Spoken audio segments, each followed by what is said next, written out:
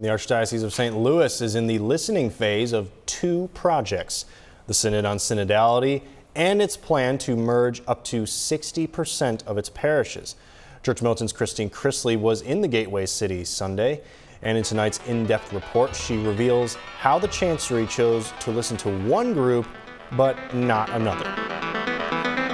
Each category is gender categories. Clerics and Chancery officials were fully deployed on Sunday to listen to and record the concerns of the LGBT community. I'm Maureen Kenyon with the Archdiocese Synod team, along with Deacon Chris, Joyce Jones, our Chancellor, Nancy Werner, Father Mitch Doyen. We are here in the name of Archbishop Brzezinski. He knows we're here. The basement of St. Cronin was at seating capacity with LGBT Catholics and their supporters.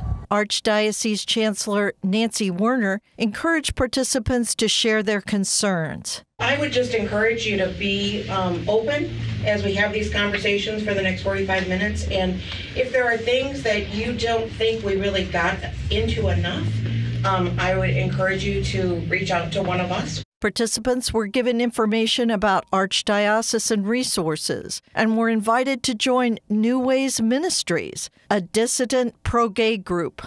30 minutes later, and just down the street, a different group of Catholics were gathering on the steps of the Cathedral Basilica.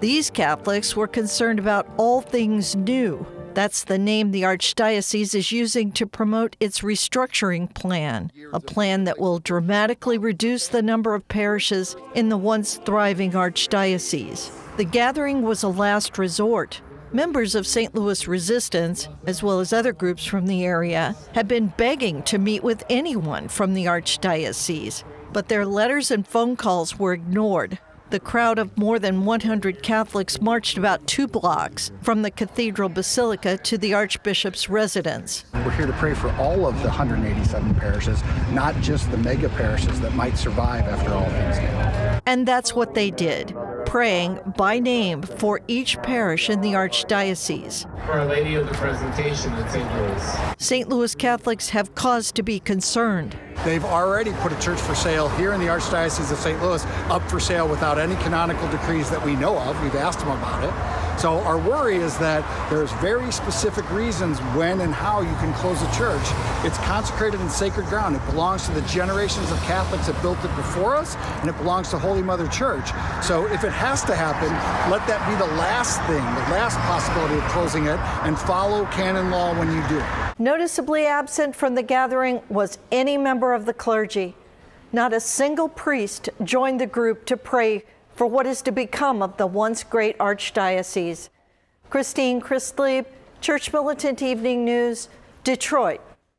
In 1999, Vatican officials banned the founders of New Ways Ministry from ministering to homosexuals.